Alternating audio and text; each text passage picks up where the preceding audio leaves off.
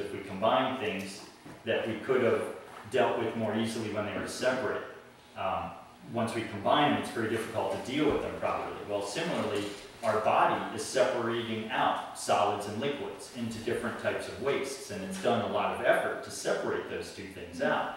And so it makes a lot of sense to, in a building infrastructure or in a site development, to continue to keep feces and urine as separate components of how we deal with them on site, because it would be very easy, for instance, to have male urinals that go directly to plantings outside, as well as have female urinals where there's two flush options.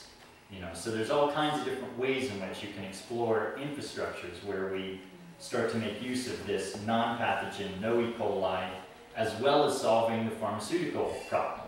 So we're taking urine, and by giving it to plants, which has no pathogens, no E. coli, and in fact, this is an interesting little endorsement of this has just come out, which is from in the Brooklyn Botanic Gardens latest little newsletter that they put out. Yeah, Brooklyn Botanic Garden, that's right, we walked by at the right point. Has an article called A Distasteful New Fertilizer, specifically about tests they've done on using human urine in Finland. Published a highly positive report on the potential for using human urine in fertilized food crops.